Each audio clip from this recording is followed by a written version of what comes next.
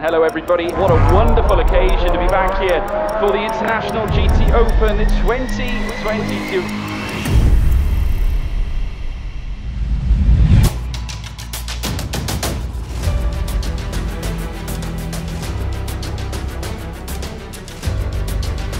These GT3 cars at the peak of their performance. This is the fastest GT3 series you will find in the world. We're about to unleash about 12,000 brake horsepower. The red lights are being held, and we're going to go.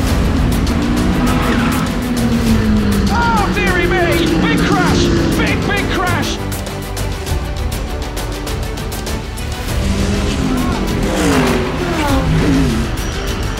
It's going to be a double podium for the Oregon team. The red lights will go out, and we will be racing. And look at them packed together. The gaps are marginal, literally marginal. Joe Osborne tries to go around the outside of Muminelli. Yes, he's done it. Fabulous racing for all parties.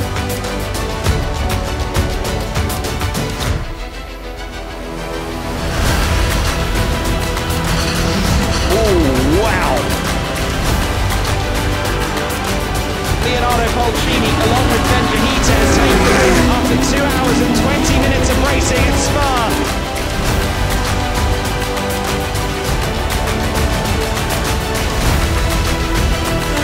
Very nice move indeed, trims the inside, stuck to it.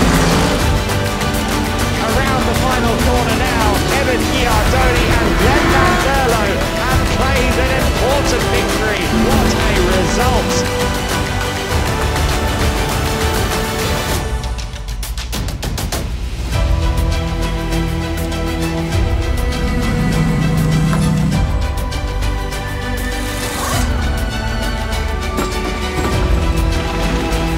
Cars now round their way through that final corner. They will shortly be getting going here in this race. They're fighting over position right now as they head towards turn one, and it's pedal to the metal. And it's go!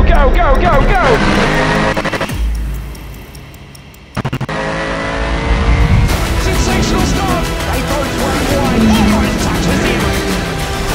Oregon team take their second victory here in Austria. The Pirates have done it again. Unbelievable. Collision. The British combination, the British team, the British supercar. Nick Myers, Joe Osborne win at the home of Italian motorsport. What a journey, folks. What a sensational journey.